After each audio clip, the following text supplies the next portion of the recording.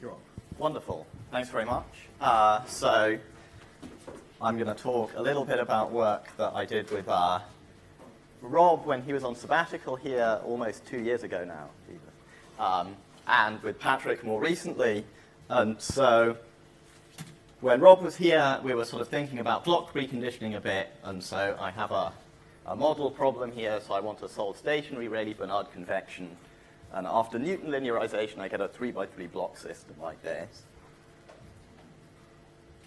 And Rob and Vicky in 2012 cooked up a preconditioner for this scheme that looks something like this. So I say, oh, I'm going to do Krylov iterations on my block system with some preconditioner, and my preconditioner is going to be a block multiplicative combination of a preconditioner for the scalar advection diffusion problem and the Navier-Stokes problem. And there are a bunch of different ways you might think of preconditioning Navier-Stokes, and one of them is the sort of PCD-like approximation where I do a Schur complement and I approximate the inverse of the Schur complement with this pressure convection diffusion commutator here. So I've written it like this. If you want to know why it should be like this, ask me afterwards. Okay, so I can do almost all of this with PETSc solver options right now. So I say, oh, I'll do FGMRes on the outside. I'll have a field split preconditioner type. I'll do multiplicative. I'll split the fields so that I get the Navier-Stokes on its own. For field split 0, I'll do GMRes. I'll do Schur complement with a lower Schur complement factorization. I'll do something on the vector convection diffusion thing. And I'll do PCD on the Schur complement. And I've got a big, big X here because I have a problem at this point. And the problem is, how do I get all of these operators into the preconditioner for this bit? Because notice they don't appear anywhere in the matrix that you started with. So the idea we had is basically sort of endow discretized operators with PDE level information, enable standard field splits on these operators. They're just matrices. You can do some splitting on them. And then write custom preconditioners that utilize this. And I work on the Firedrake project, so obviously the way to do this is in Firedrake. So we sort of like extended PETSc with sort of Firedrake level preconditioners. So we already have this great algebraic composition of solvers. I can build all the auxiliary operators you want pretty easily, and so I just need to combine them appropriately. And so there are 2 bits. So there's like a shell matrix that implements matrix-free actions, but remembers where it came from in terms of the PDE. You could do all this with assembled matrices if you desired, but you'd have to basically like still have this symbolic stuff and have an AIJ rather than a matrix-free action. And then I have to write custom preconditioners because the matrices don't have entries, but I have symbolic information so I can do things. So one of the things here, here's a very simple thing. I'm going to solve A equals B for X, and I'll do matrix-free actions, and my preconditioner, I'll just assemble the matrix and do something there. So, I mean, this sounds like hard work, right? Because I've gone from just, oh, programming with options to, oh, now you have to write your own preconditioners. Fortunately, thanks to Lissandro, PETSc for Pi makes this almost trivial to do this. So I write a little preconditioner, and I write the setup method and the apply method, and then I say PC type Python, PC Python type myPC, and it all works. And PETSc still manages all the splitting and nesting, so this does all the right stuff inside multigrid and so on. And so recall this problem. How did I get LP inverse, MP inverse, and FP into the solver? Well, my solution, I write a custom preconditioner that makes them, that calls back to the PDE library. So because I do this in Firedrake, I can write it on a slide. Just about. I mean, I think I've elided about 10 lines. So basically, I have a PCD-PC, and in its setup, it gets the operators, it pulls out the test and trial functions and the meshes. I build the convection operator, and I assemble it, and I build the pressure Laplacian with boundary conditions, and I make KSPs to invert it. I build the pressure mass matrix similarly, and I make KSP to invert that, and then the application is a few lines. So this is great, I think, and it works pretty well. And so now I can answer the question, how do I program this right with options? Well, this XXX is just replaced with these few lines of solver configuration. So if you want all the gory details, Rob and I have a paper that's recently appeared in PDESc, and one of the appendices shows a complete configuration. And you can even download the code and try and run it.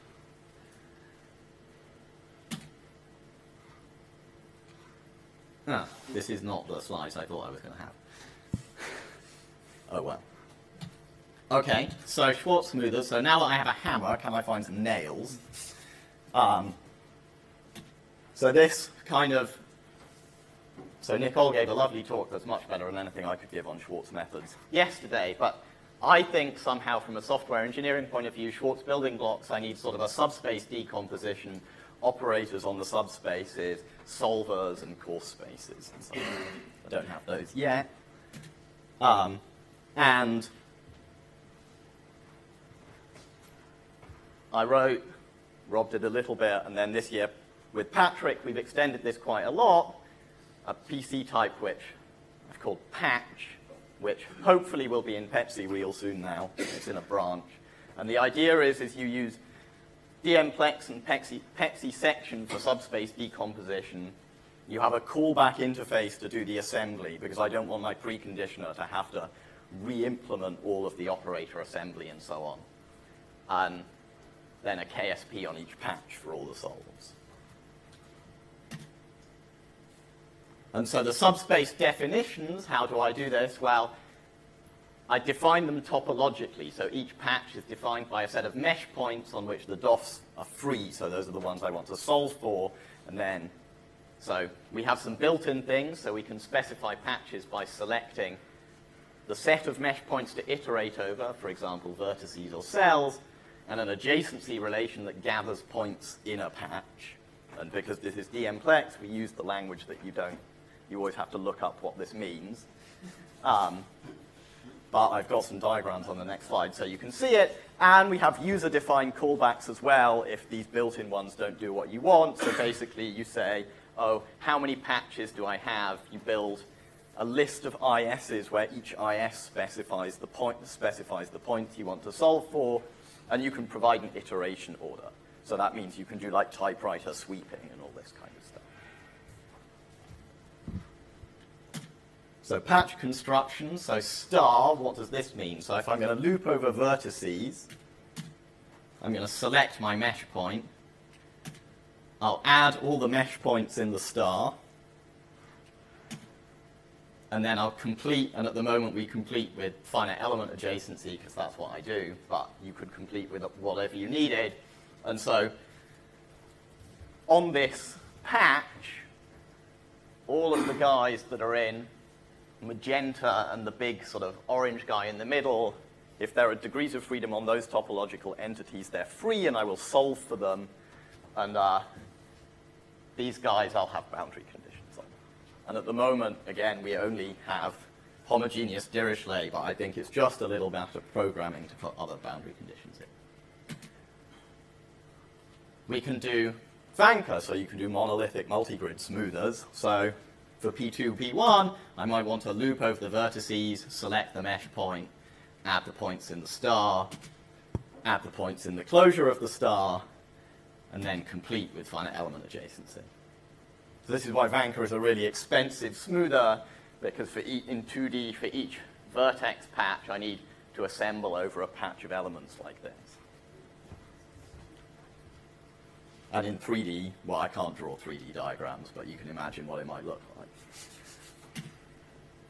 So what's nice about this is completely sort of like discretization independent, because you've split the subspace decomposition into a topological thing plus where did I get the DOFs from a function space. and then your operators just do assembly on the patch, whatever that means. And so I think this is quite nice. I mean, it requires slightly more setup than purely algebraic preconditioners. You need to feed in the operator callback and some discretization information. I think the beautiful way to do this would be to make lots and lots of tiny little DMs, because then everything falls through. But Matt says, oh, we tried that in the past, it's too slow. But I mean, that's the sort of nice, composable way of doing it, but maybe you can't do this. So I do this with the same Python interfaces for the block preconditioners, and it opens up the ability for monolithic multigrid in PETSc. The code is available. We have a branch in PETSc. Hopefully it will be ready to go soon. And so at this point, I'd updated my slides, and what I really wanted to show you was this exciting stuff. So with Patrick, we have a paper in preparation, but I'll keep talking while David musses around. So this is an example. I've got P2, P1 Stokes with viscosity contrasts. I mean, it might be that I just screwed this up, so. I'm going to reload this and grab the slides again and see if that helps. Okay, so for Stokes with viscosity contrasts, I can do Vanka with like 5 multigrid levels, and the contrasts are pretty big, and I get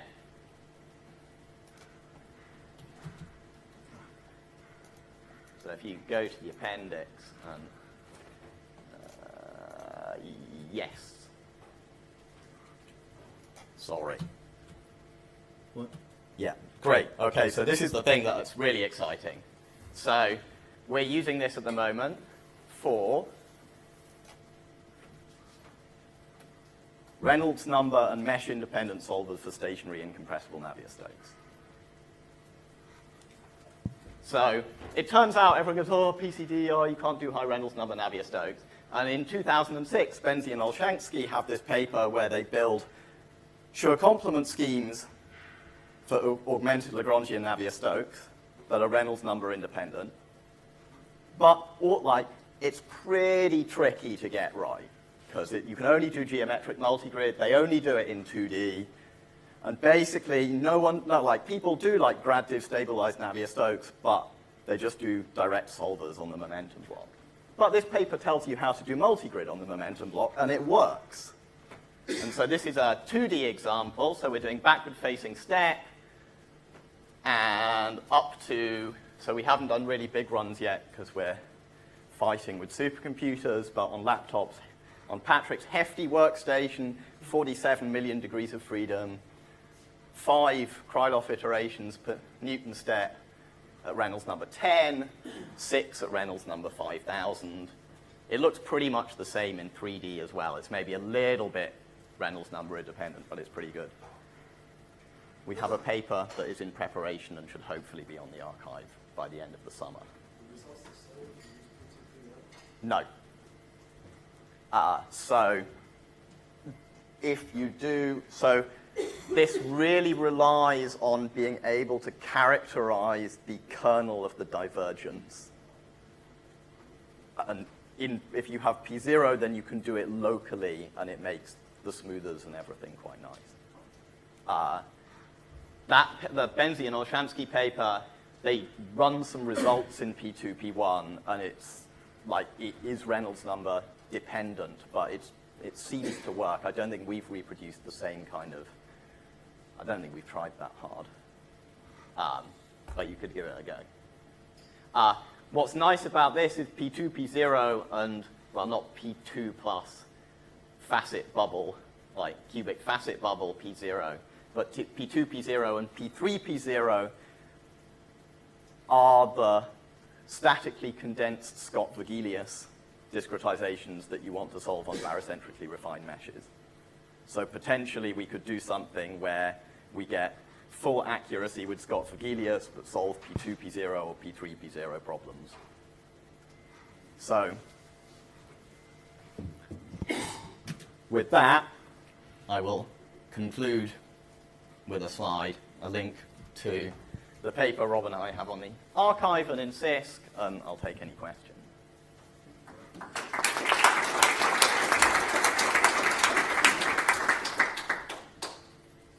have time for a question or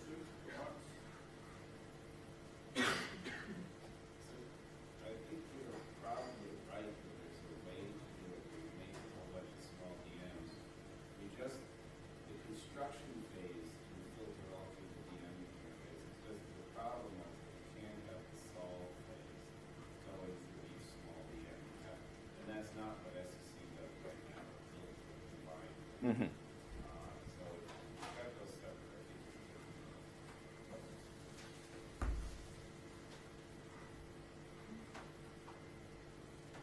Do we have any other questions for Lauren?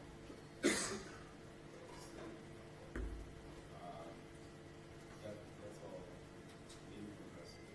Yeah.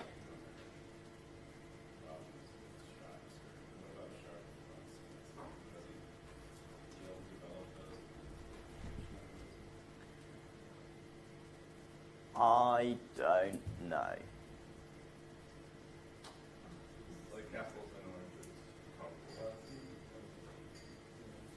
Just two little letters difference, but it really changes the equation. So yeah. So the products are all stationary? Yeah. So Patrick is very interested in this because then you can do like stationary shape optimization and bifurcation analysis on all of these kind of things. So time dependent in some ways is easier because you have these like mass terms and the Schur complements are nicer. So the solvers are nicer. You know, yeah, you add a mass matrix to the diagonal for unsteady. You back to the so it's basically similar as far as the solvers